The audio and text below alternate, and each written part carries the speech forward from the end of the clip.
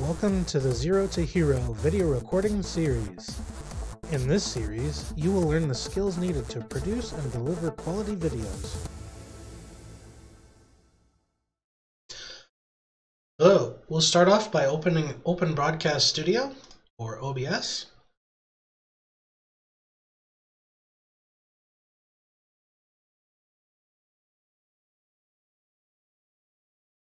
Right. And initially, you'll have a new scene collection, so tutorial, and you'll have a default scene and no sources. So this is the basic layout of OBS. Is you've got your file menu here, your recording screen, and then your scenes, your sources, your audio mixer, scene transitions, and then your controls for streaming and recording. There's also studio mode if you need that functionality. So we'll get started off with this video. We'll have a basic scene set up with a background image, a camera source, and we'll also get to chroma key out a green screen, and then select desktop for display capture. All right, so in our scene, we have to have at least one scene, and we can rename it. So right click on the scene and rename, and we'll have this as our intro image. I like to name things the way that I would expect them to be, and then you can reference those later a lot easier. So in our sources, we need to select plus and then image. And for this, I want a hero image. And then I'll select that from my files. Okay. And then you can choose to unload image or source when not showing. And that can help with memory management if you're running out of RAM or having other system issues. So I like to check that whenever I know that I don't need that source running. Like for cameras, you'll probably want those to stay active, or for a desktop recording source. But for images and videos and things like that that you're only going to show one at a time, I like to check that box. So okay. And then here you can see in our recording window that this image is larger than our recording space. So it's only showing a part of that image. And there's also this red box indicating that that is selected. And then you can click and drag anywhere on the image or the source to move it around. And it should snap to our recording area. And then there's also these red boxes that let us resize sources. So I'm just going to resize this image down to fit within our recording area and then bring it up to where it's filling that space. And so you can see I've got a little bit of room with the particular size of this image that I can adjust it and get it right where I want. All right. And then for another source, I would like to have a title. So add text, title text. And with text, you need to be careful with the font size. If it's too low resolution, it'll be blurry and fuzzy, kind of like it is right now. So I like to select font and then go as high as it'll go, or even go into the size box and type in something really high. So 150 is what I would like for this one today. So then I'll go and adjust the color to something that I like. And then I'd like a gradient for this one too.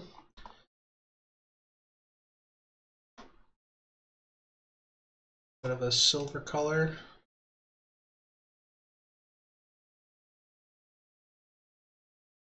Okay.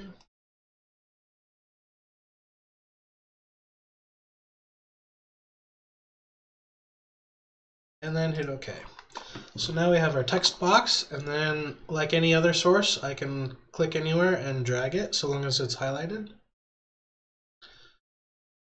And then I noticed that I have the text, I missed a capitalization. And I also clicked off of it. So now nothing is selected, but as I hover over it, the blue lines show what you can select. And so I'm hovered over the text now and it's selected, so left click. And then I can either right click on it here and hit properties, or I can go to the sources list and get it from there.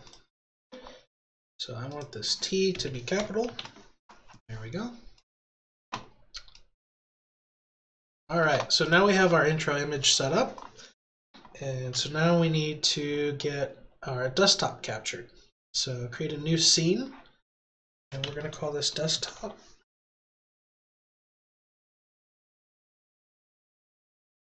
All right. So with desktop, you need to select a source, and you've got a couple options. Display capture will capture everything on a particular monitor or screen. And then window capture will capture a particular application. For window capture, you need to make sure that the application is up and open and maximized, or at least visible on your screen. And then you can select which app you want captured. For this instance, we're going to go with display capture. And then display 2. Okay.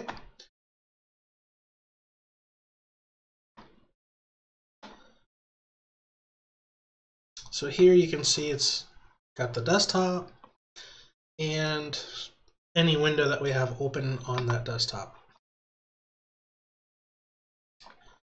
All right, and then for desktops, I also like to have a camera showing. So duplicate this scene and we'll call it desktop 1 plus cam 2. Okay.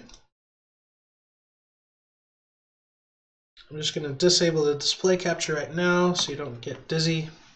And then add our camera source. So video capture device. Call this cam2. And select our secondary camera. All right. And then for this, since it's overlaying with a desktop, I'm going to put it down in the corner. You can resize it, stuff like that. And you can see I've got a green screen. And so I need to key out that green screen so it doesn't show. So on our cam2, right click and filters. And in filters, it's an effect filter for chroma key. And then green screen is green, or you can do a blue screen or other custom colors. And then adjust the sliders to fit.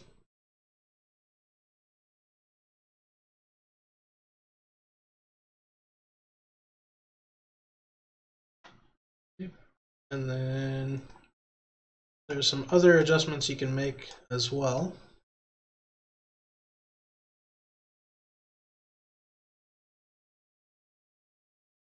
Okay, close that, and now we're chroma keyed out.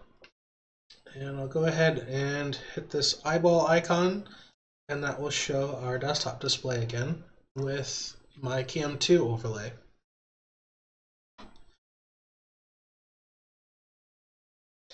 Another thing that I like to change is the fade duration for scene transitions, and set that to 700 milliseconds instead of the default 300.